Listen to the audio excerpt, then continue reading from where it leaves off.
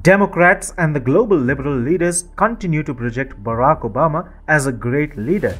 Obama is projected as a champion of human rights and liberties. However, Obama actually helmed the process of building a major surveillance state in the United States by building deeply invasive surveillance capabilities and allegedly using them time and again. The Obama administration violated the right to privacy of American citizens. Worse still, the Obama administration's surveillance capabilities had become a threat for the world at large, with the US intelligence recklessly using it against the American allies themselves. Now, Rhodes, the then deputy NSA to Obama, has accidentally leaked some crucial information that once again embarrasses Barack Obama.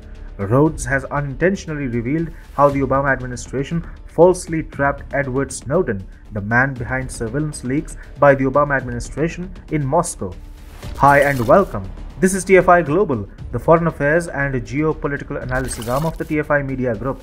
I am your host Sanbir Ranhotra, and in this video I will tell you how Obama-era officials wrongly labeled Snowden as a Russian spy. Let's begin. There is a major risk with carelessly boasting your accomplishments. You tend to tell things which you shouldn't have. This is particularly true for Ben Rhodes, the then Deputy National Security Advisor to US President Barack Obama. In a book titled The World as It Is, a memoir of the Obama White House, Rhodes went on to show off the extraordinary influence that he and Obama used to enjoy.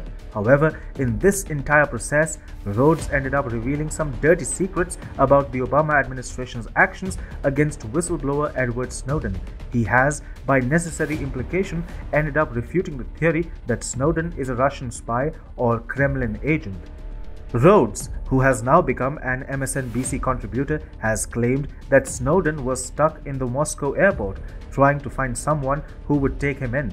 Reportedly, he wanted to go to Venezuela, transiting through Havana, but I knew that if the Cubans aided Snowden, any rapprochement between our countries would prove impossible. In his memoir, Rhodes further claimed, I pulled Alejandro Castro aside and said I had sent a message that came from President Obama. I reminded him that the Cubans had said they wanted to give Obama political space so that he could take steps to improve relations. If you take in Snowden, I said, that political space will be gone.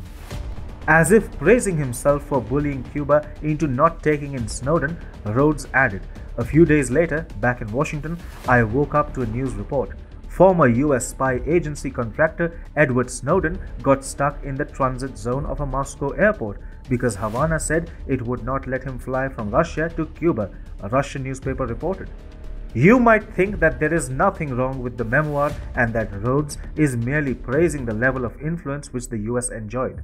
However, here is the real issue.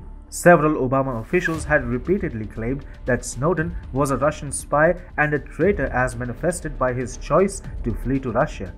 However, the account that Rhodes has given in his latest book suggests that staying in Russia wasn't Snowden's choice. Rather, he was trapped and forced to stay in Russia by the Obama administration itself.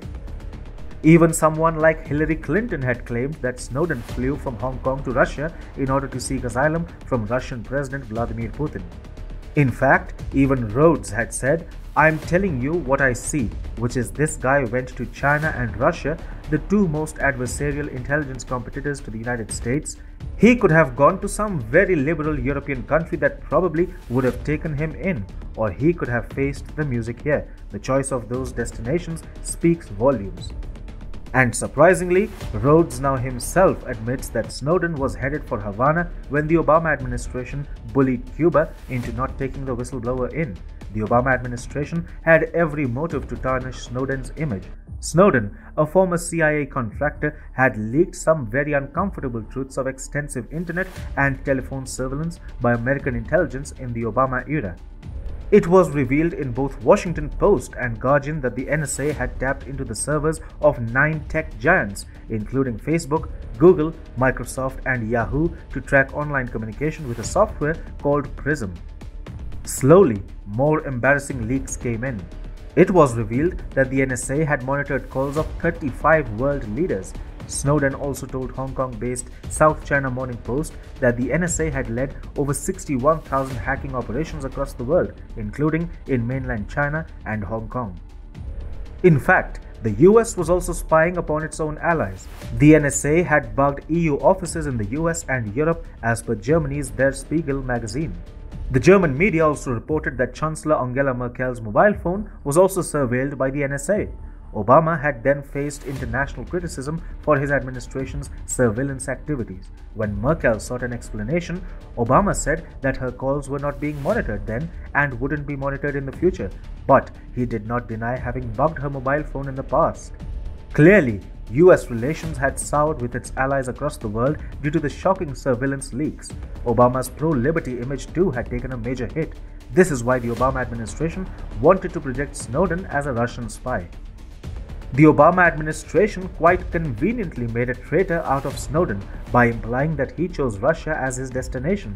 The idea of Snowden migrating to Venezuela was also propped up in order to suggest that Snowden chose America's enemies as his asylum destinations. In reality, Snowden was looking to go to Bolivia or Ecuador after reaching Havana.